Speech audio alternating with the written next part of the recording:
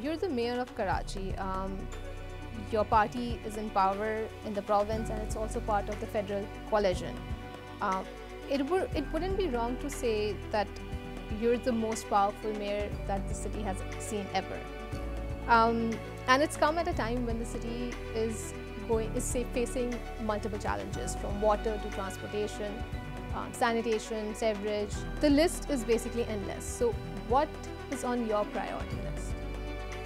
Priority list is pretty big, but let me just start off by saying that I'm not the first person who's had this privilege. When Mustafa Kamal was the Nazim of Karachi, his political party was in Karachi, was in Sindh and was in the federal government. The then military dictator General Musharraf was completely backing his government here in Karachi. Same goes for Mr. Naeemur Khan, who was the Nazim back in 2001. Let's say in the democratic setup. I would say Mustafa Kamal and Naeemur both were democratically elected.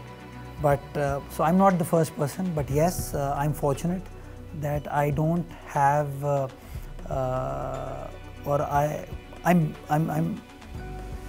let's put it this way, I don't have anything to blame or anyone to blame now. I will not have any scapegoat if, God forbid, I'm unable to perform. So I have a big bucket list to work on, to perform. And unlike others, I will not be able to pass on the burden or shift the burden or the blame to anyone else. The priority is addressing the water needs of the city of Karachi, addressing the sewerage issues, improving the overall infrastructure of the city. The public transport needs to be improved. Last but not the least, improvement in public spaces, parks, playgrounds. That's the 5 priority areas in terms of development. But one more thing where I'd like to work on is giving importance to KMC and making it or transforming it into an organization which is self-reliant, which is not dependent on other organizations for its funds. Every mayor that comes in keeps talking about how he doesn't have power over all of Karachi, which is something that you're going to face as well. So how do you have a plan to sort through that?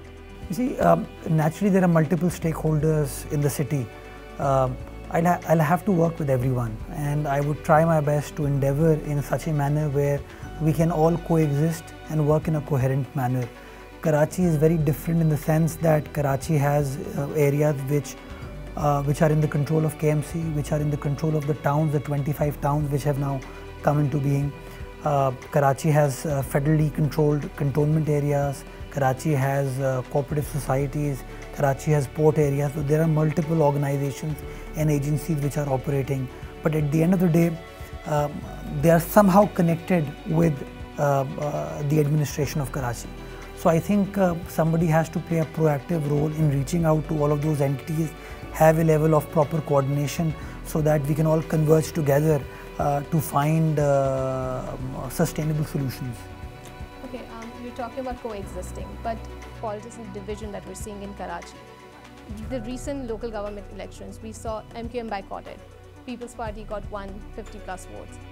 Jamaat-i-Islami got 130 plus votes. PTI also got about 60-70 votes.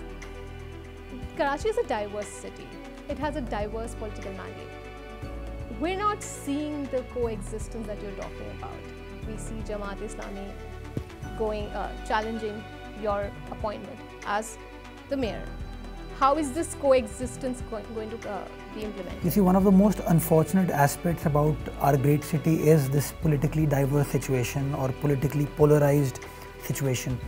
Unlike Lahore, where the same set of people ruled Lahore for about 30-35 years, they were in power in Lahore, they were in power in Punjab, they were in power in the federal government, and all the 3 tiers of government worked together, and we see Lahore improve over the last few decades.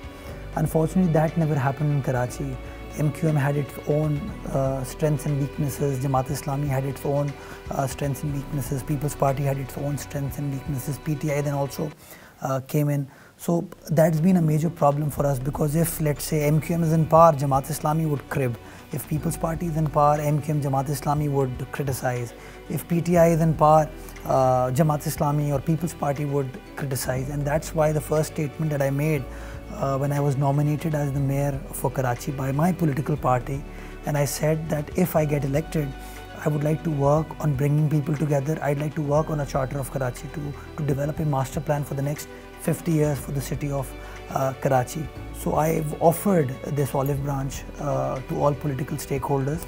I'd like to reach out to them. I'd like to engage with them constructively so that we can all work together for the betterment of our people.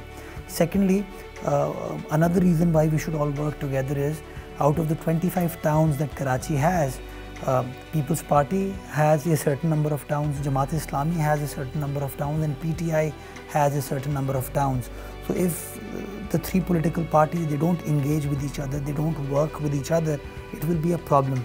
So it's in the fittest of things that we should all coexist, work together, right? We should have different political ideas, political manifestos, but at the end of the day, whether it's my political party, whether it is Jamaat-i-Islami or PTI, or even MQM or other parties which are not in the council, they all want betterment of Karachi. So I'm saying, I'm not asking Jamaat-i-Islami to support People's Party. I'm not asking Jamaat-i-Islami to join People's Party. All I'm saying is that let's all work together for the cause of Karachi, for the sake of the people of Karachi. And if for that purpose I have to reach out to them, even personally, I've done it through press conferences, through statements. If I have to personally reach out to them, I'll be more than happy and willing to even go to their offices and make this request of working together.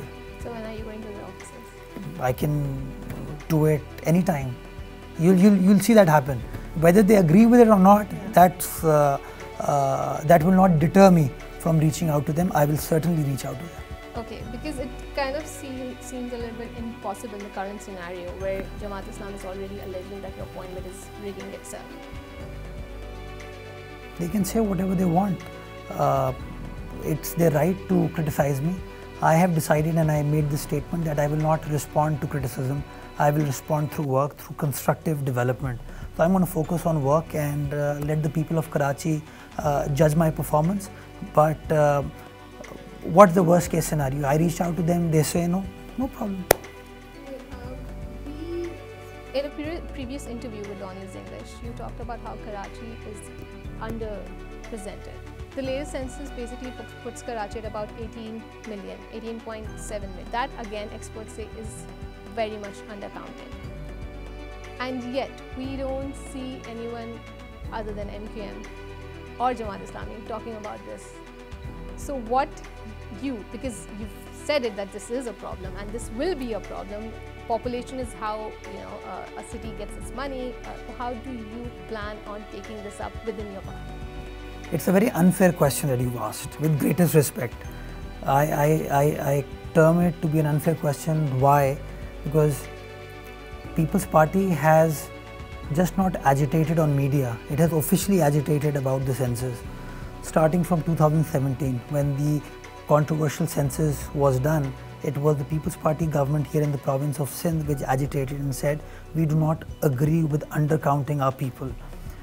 The protest came on record when Imran Khan was Prime Minister and the Council of Common Interest meeting was called, and Prime Minister Imran Khan had constituted a committee which was headed by Ali Zaidi, who was from Karachi, which had Mr. Aminul Haq, who was from Karachi, who had Dr. Fahmida Mirza, who was from the province of Sindh, right? And all of these three people recommended the approval of that controversial census of 2017.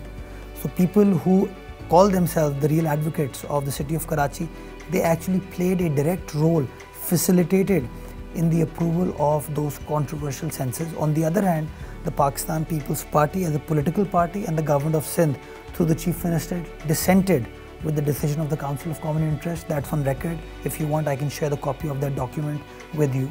Then the Constitution provides a remedy to anyone who's aggrieved with the result, and that is by way of filing a representation to the joint session of the Parliament. The government of Sindh, for the first time, it was a provincial government that reached out to the Parliament to address this grievance.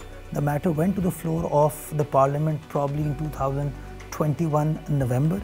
Senator Taj Haider was there along with the entire parliamentary party. He again agitated, he protested that you cannot undercount our people, but despite all our protests, they approved this controversial census. Then comes in the new census. From day one, the Chief Minister had been advocating the cause of the people of Sindh. He had been telling the federal government that the way and manner you are executing this process is incorrect, it will lead to controversy. Unfortunately, even though they are coalition partners of Pakistan People's Party, yes, but they did not. PPP pulls out of the coalition, it's gone. Yes, and if you remember, in March or April 23, Mr. Bilawal Bhutto Zardari addressed a meeting in which he said, and it was publicly done, that if they do not count our people properly, I will leave the coalition. So what's stopping him from leaving the coalition? The count has not been announced as yet. We will agitate the cause of our province. We do not want our province or our cities to be undercounted. So when the matter comes to the Council of Common Interest, we will agitate. Let me be absolutely clear about it. We absolutely disagree with the census of 2017, and we have serious reservations with regards to the way and manner the current census has been undertaken. So we've done it politically, we've done it administratively, we've done it legally. Other political parties have only sat at Regal Chowk, or they've sat at Press Club, raised slogans and actually facilitated the controversial census in the past. We have two questions now from the Dawn staff. The number one question is, it's Eid al-Adha. Why are the roads dug up right before Eid? The roads have not been dug up just before Eid. If you're talking about DHA... No, I'm talking about all over Karachi. I think if you look at the city in entirety, I think not a major portion of the city is dug up. There are certain areas we are working on establishing, developing new stormwater drains, especially in the area of North Nazimabad, District Central, certain areas of District East where development work is being carried out. But apart from that, we are not digging up roads. We are, on the other hand, we've started a process of rehabilitating those roads, and as we speak, work is being carried out in various areas of the city. So, is the road situation going to get better before the monsoon hits? The target is to completely finish the stormwater drains before the monsoon, season comes, and it needs to be decided whether road carpeting will take place before the monsoon or after the monsoon, but we'll certainly make the roads motorable. Okay, thank you so much.